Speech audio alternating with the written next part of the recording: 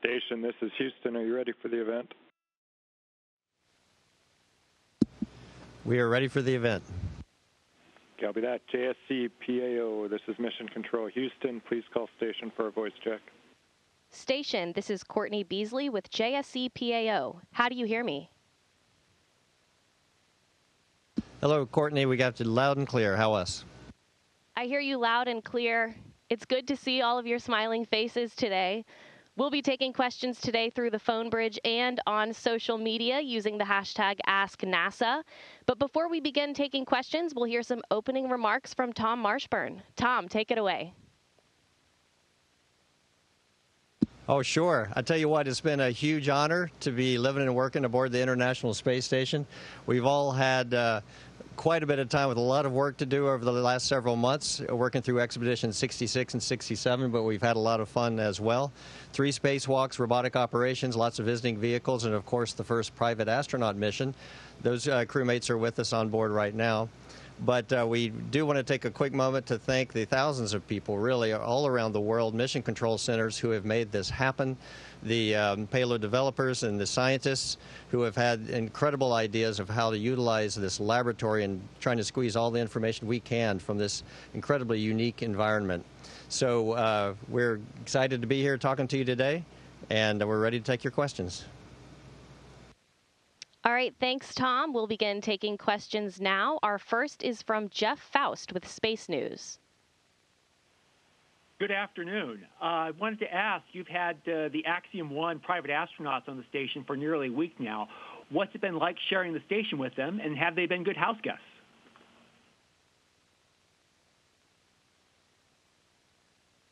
It's been a really exciting week. We all know that we're part of really an historic mission here. The first private astronauts is going to be opening up the way for space for everyone, really. This is just that first step.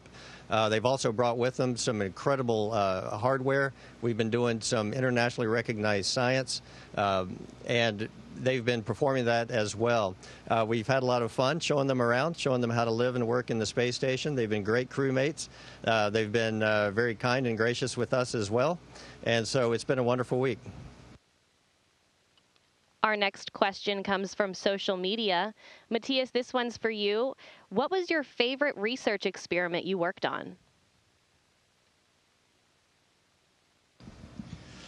Well, I did lots of science experiments, and like being a material scientist, I really enjoyed being up here and doing almost 100 different experiments or participate in these experiments.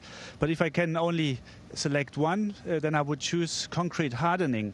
It's an experiment which is interesting from a material science point of view because we gain a lot of data that we can use later on for simulations on the ground to produce better materials. But it also has a lot of impact and relevance to like a very hot topic that we have currently on our planet Earth. It's climate change. And climate change comes because we have a lot of CO2 production, and the worldwide concrete production produces 7.3% of CO2.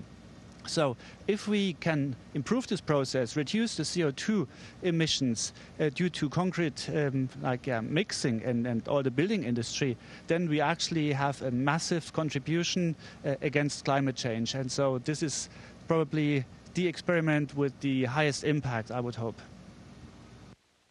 And our next question comes from Marcia Dunn with the Associated Press. Hi. Perhaps for Tom or anyone else who would like to chime in, I wanted to also ask about the Axiom crew. I'm wondering, was it intrusive in any way having 4 guests move in to your home for a whole week? And any safety concerns? And now that you've experienced this, could just about anybody pull off something like that, flying into space and spending a week at the space station? Thank you. Hey, Marcia. Yeah, so they didn't come up with a minimum of training or with no training. So they actually spent a lot of time at JSC and doing a lot of the training that we do to be ready to do for emergencies and for off-nominal situations. So I think we all felt pretty comfortable, and they actually got the benefit of training with the people who are coming to replace us, the Crew-4 crew. And so not only did they train themselves, but they got to train with other NASA astronauts to sort of see how we work through problems and challenges. And so there's definitely a difference in the amount of training and the experience, but we definitely feel that they are able to take care of themselves and get safely to their vehicle. And then we're able to implement that. And I don't think we found it intrusive. The station's a pretty big place, so it's about the size of a 5-bedroom house. I think, as like Tom said, it's kind of actually cool for us to see. We take for granted how much we've adapted to being up here. So when you see new people come up there and remembering what it was like, it's kind of like when you see kids learning and stuff like that, and having that sort of that joy and the wonder, and teaching them how to control their bodies as they're moving around. So it's actually kind of fun to relive that, and it's actually really good practice for us as we get ready to host Crew-4. I think in terms of anyone doing it, I would say, like Tom mentioned, this is definitely the dawn of a new era. So I think, much like the early aviation industry early on, it was very few people that were doing it, and now it's pretty common for a person to get on an airplane and fly somewhere. So I think as we move forward, we'll have to figure out what the right amount of training is and what the right pace is. But yeah, I think this is definitely the first step of an era of privatizing commercial low Earth orbit and making it accessible to a lot more people. And our next question comes from Bill Harwood with CBS News. Hey guys, Bill Harwood at the Kennedy Space Center. I'm going to waste my question with a standard reporter question for crews coming home. I'd like each of you to tell us what you're looking forward to the most back on Earth after 6 months, 5.5 months in space. Thanks.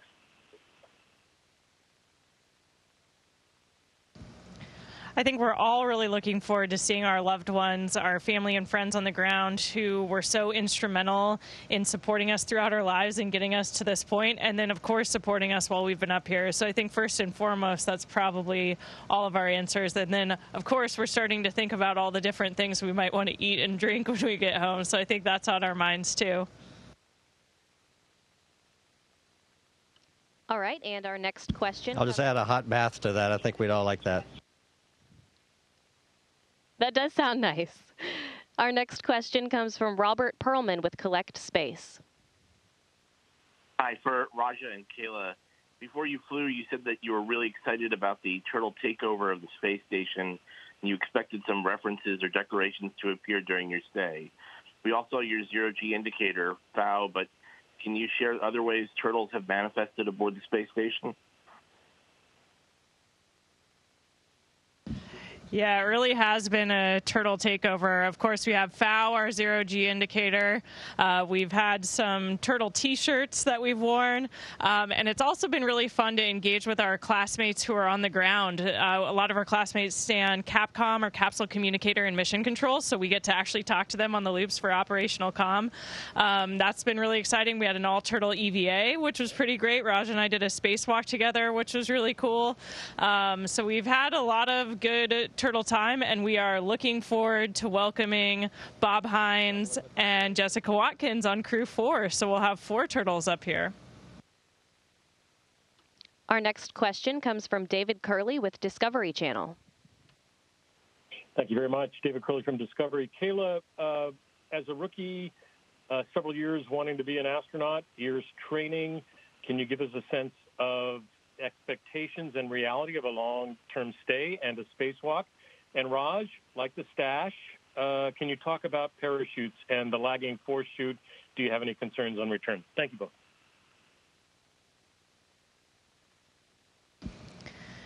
Yeah, I think for me, this mission has been such an incredible experience. And, having 3 first-time flyers on the crew, it's been really special to have this experience, and especially to have Tom here as a mentor to kind of show us the ropes. And, of course, we had Mark Vandehei with us for the majority of our mission, the second half of his year stay. And I have to say, we really feel like we're super well prepared by our training on the ground to experience this, but there's only so much you can prepare for. I think you can intellectualize the experience of living and working in microgravity, but until you experience it, you don't really know what it's going to be like. The spacewalks were absolutely incredible. That was something I was really hoping I would get the chance to do. And we were super lucky because we all got the chance to do a spacewalk during this mission. And that was kind of a crew goal. We didn't know if it would work out because of the scheduling, but we had a fantastic time out there doing some amazing work, looking down at our beautiful planet. And for us, I think that was a really, kind of the ultimate experience to have together, and really valuable developmental for future missions. And when we start to think about things like going back to the moon, doing a moonwalk, I think that's the best way we could have possibly prepared. Yeah, and thanks for asking the question. So the mustache is a tribute to General Oles. So there's an Air Force tradition called Mustache March that goes back to that era. Unfortunately, I was doing spacewalks in March, so I couldn't grow a mustache and not interfere with the ComCap that.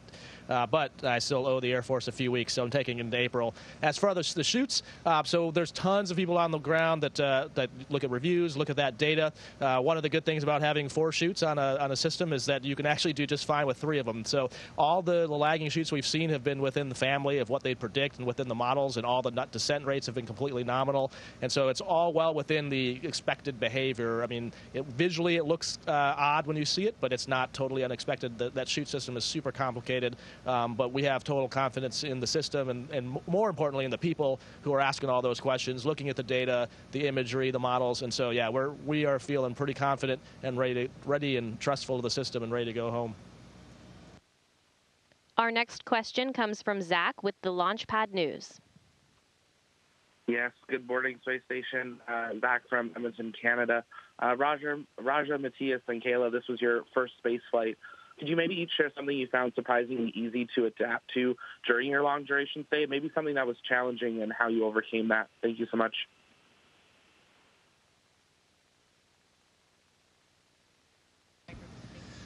Well, it's like the first days up here, everyone needs to adapt to the environment, that everything is three-dimensional, the room is three-dimensional.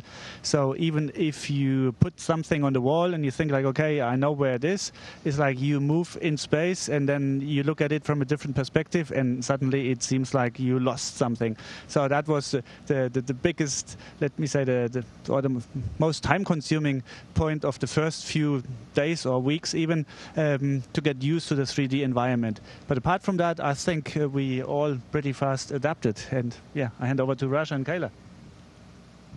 I'd say very similar to Matthias, just orienting your eyes, and as you come around a corner in the module, it takes a while to be able to come around the corner in any direction and realize where you're at and instantly orient. And I think now, kind of going back to that point about the private astronauts, it's funny to watch them, relearn that process and always try to orient up and down, whereas we just kind of fly around corners in whatever orientation we have to be, and it just naturally happens. The brain's pretty amazing.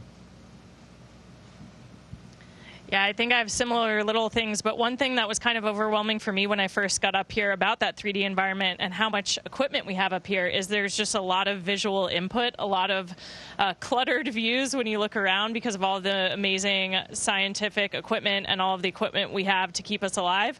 But it took my brain a while to figure out how to filter that input, what I needed to pay attention to and what I didn't. And so I think I spent a lot of time early on kind of taking in too much, but now it's just second nature to all of us. And our next question comes from Andrea with Houston Chronicle. Hi, my question's along a similar line. For 3 of you, this is your first time in space, and as Kayla said, you had your first spacewalk. And so I was just curious, how has the experience compared to your expectations, and what were your favorite moments so far, if all of you have a second to talk about that? Thanks.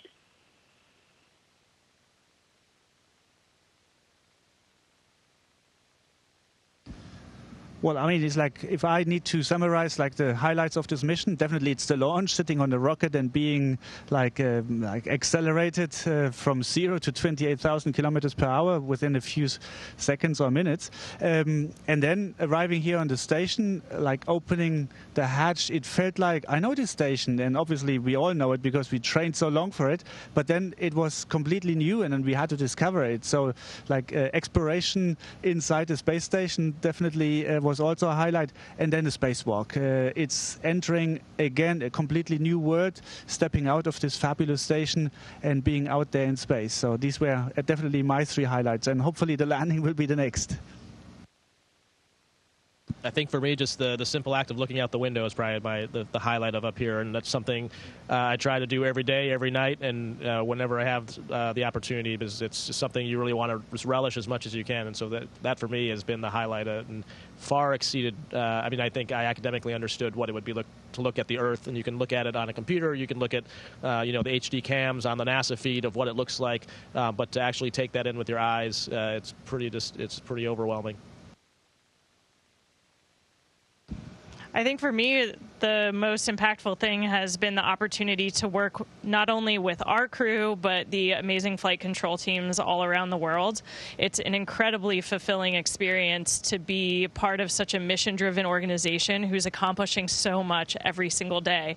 And when I look back on the things that we've had the honor and privilege to be a part of over the last 5 months, it gives me goosebumps every time I think about it. And this crew is just really special. We all really love each other, and we've had such a fabulous time up here. We, of course, missed Mark.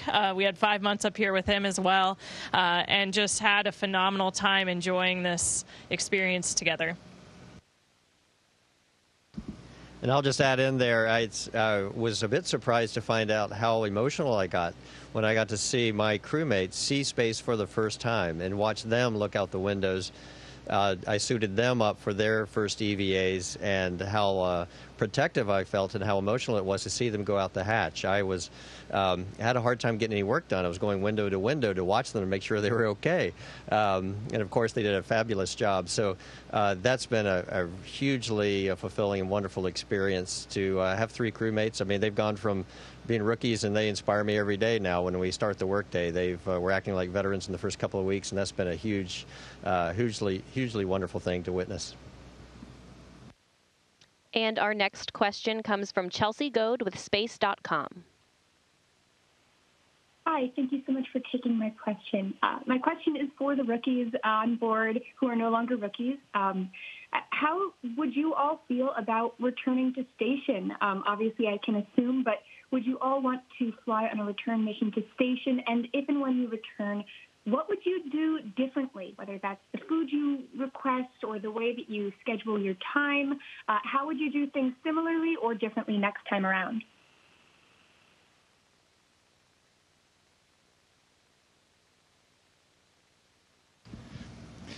Well, plan my time differently. I think that's difficult because we are all planned for by the ground, and so the ground decides what we are doing and what the activities are. But definitely I would study harder, like geography or our planet or the highlights. Now I've seen the beauty of our planet Earth, and I want to learn so much more. I'm curious, and I also want to visit these places that I've seen from space here, like down on the planet. And so next flight, hopefully I prepare better, study harder, so that I just look out of the window and know exactly where I am.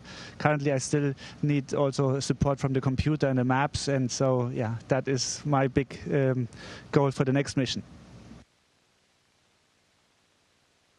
Yeah, I think for me it's partially a result of COVID, so I think naturally it may be a little bit better, but we didn't get the opportunity to travel to a lot of the places and meet people in person. So I think for me, one of the missing pieces, or one of the things I'm sad about, it's amazing science we get to do, but it'd be really even better if you got to meet the people you're talking to in person. And so we're making life-changing discoveries up here on the behalf of the scientists and engineers who thought of these things, but we only get to hear them over the radio, and so we didn't get a chance to meet them in person, or at least not without masks on, over a Zoom call or Teams call. So I think in the future it'd be really good, and even in post-flight, to go back and meet some of those teams and see the impacts of what that's doing. So I think that would be what I do different next time.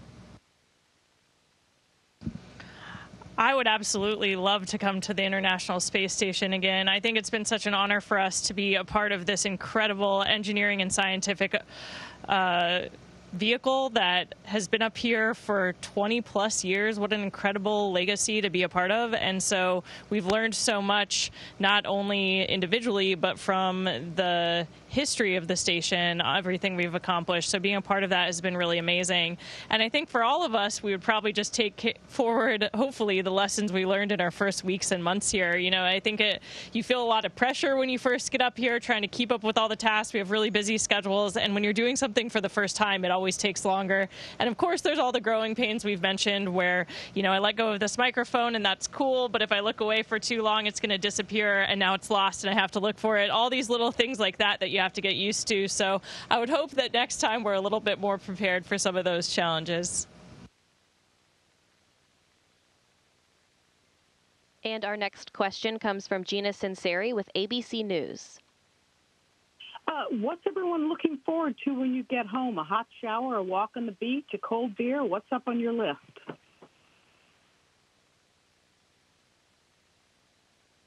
Yes.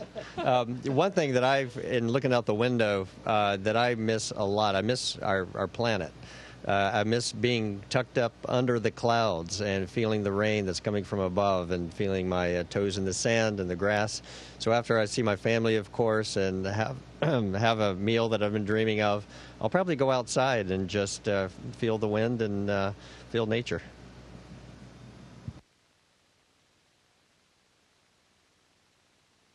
And our next question comes from Stephen Clark with Spaceflight Now. Thanks for taking my question. Stephen Clark from Spaceflight Now. I think my question's for Tom Marshburn. How often do you get to go over to the Russian segment of the space station? I know it's a big station, but how often do you actually get to go over to that part of the station and visit with your Russian crewmates? And what's the dynamic like with everything going on down on planet Earth?